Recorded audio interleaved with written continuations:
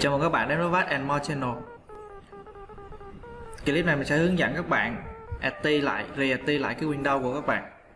Thì có nhiều trường hợp mặc dù bạn đã cài đúng bản Windows nguyên thủy kèm theo máy nhưng mà máy vẫn không tự động Active Windows, nó không tự động lấy cái license trong BIOS ra để nó Active. Thì mình sẽ hướng dẫn các bạn.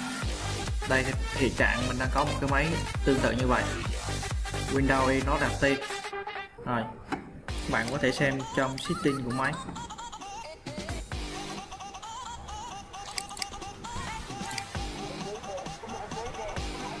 Đây trong này chúng ta cũng thể nhìn thấy được thông tin máy của mình hiện tại là chưa được kích hoạt, vẫn là chưa có bản quyền, chưa chính thức có bản quyền.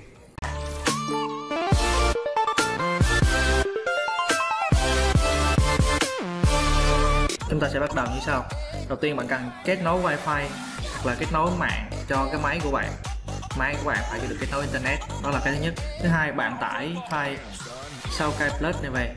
File này mình sẽ đính kèm link bên dưới video này, bạn bấm vào phần mô tả ở bên dưới video thì bạn sẽ xem được cái link này nha.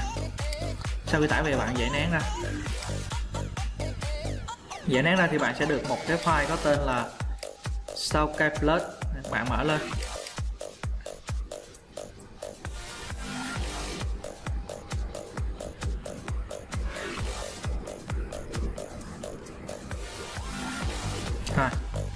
Thì sau KHôNG BịT nó sẽ làm một nhiệm vụ là nó đi read cái key ở trong BIOS của chúng ta, read key trong BIOS nó show lên cho các bạn thấy.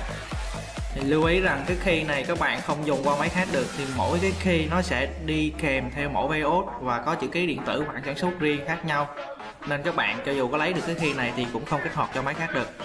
Cái key nó sẽ nằm ở trong cái dòng có tên là OM key. Đây là key bản quyền trên máy. Dòng OM Edition này là tên của cái phiên bản Windows của cái key này, các bạn chú ý ha. Đó. Rồi ở trên này thì product name, đây là cái tên cái phiên bản Windows. Rồi insert key thì cái key này không phải là key bản quyền đâu, key để cài đặt thôi, các bạn đừng quan tâm tới nó, bạn chỉ quan tâm hai dòng dưới thôi. Thì cái phần mềm KHôNG BịT này cũng giúp bạn xác định được là cái máy của bạn chạy cái hệ điều hành gì. Bạn chỉ cần mở lên là bạn có thể bạn biết được là máy của bạn chạy hệ điều hành bản quyền là Windows 10 Core Single Language, tức là Windows 10 Home Single Language đó các bạn. Rồi việc tiếp theo của bạn là đi lấy cái key này kích hoạt thôi. Bạn bấm vào Save, chọn nơi lưu. Ở đây hiện tại mình đang chọn desktop luôn. Ok.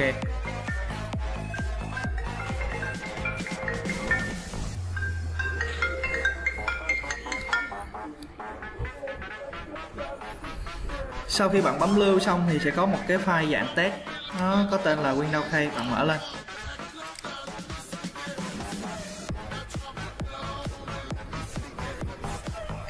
Này chúng ta sẽ nhìn thấy bạn tiến hành copy dòng OM key này. Rồi quay trở lại phần Active trong Windows, bạn bấm vào Active.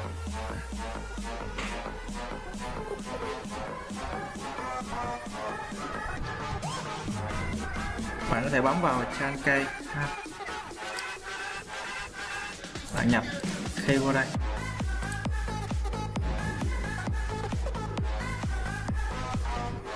Rồi báo lỗi, bạn tiếp tục bấm next đi.